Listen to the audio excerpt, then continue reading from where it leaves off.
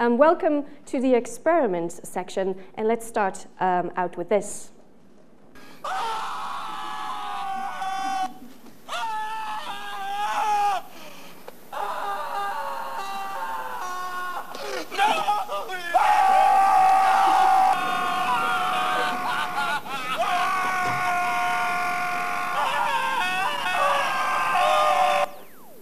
So whether this was just an attempt to wake you up after lunch or actually the perfect illustration of the fear marketing professionals like us feel when we are asked to experiment, I hope these screams at least got your attention, for it is probably one of the most difficult challenges we are facing in today's new media and marketing landscape, and that is the necessity to put innovation and hence experimentation at the heart of our marketing strategy and department.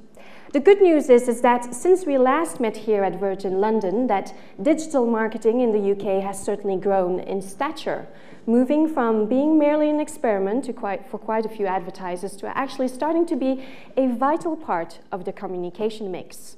So the marketing confidence gap, the gap that Mike mentioned, and that gap between new media consumer usage and new media advertising budgets has certainly narrowed, but only for a few channels and not merely enough, as I'm sure you agree. Moreover, with new channels constantly emerging, being massively adopted by consumers instantaneously, just consider the 400% growth of social network usage here in the UK in the last year, the gap has far from disappeared. It increasingly will if we get more confident, and that will happen if we know more. As William Blake said a long time ago, the true method of knowledge is experiment. We simply need to experiment if we want to find new ways to reach and engage our target audiences. And what's great is that we've already found a perk of experimentation.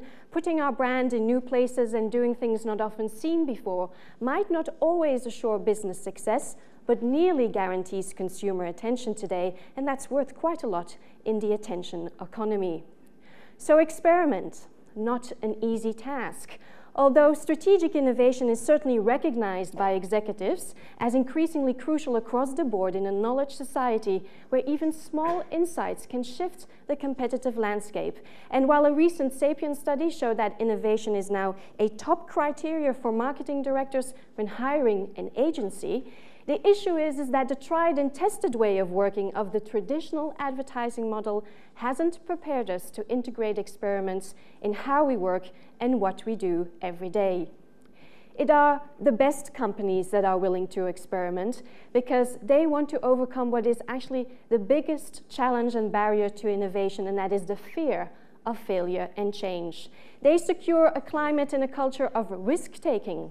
Quite a challenge after 2 decades of cost-cutting and a deep focus on efficiency at most of our organizations.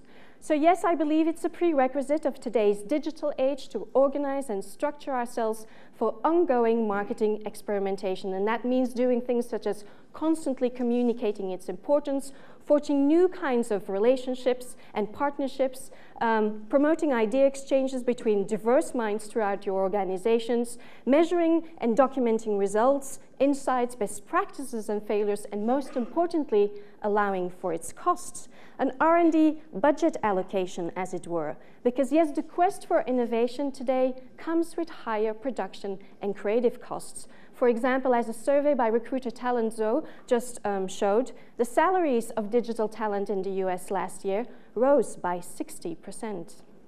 So talking about talent, I'll soon be handing over to 4 digital experts who know all about experiment.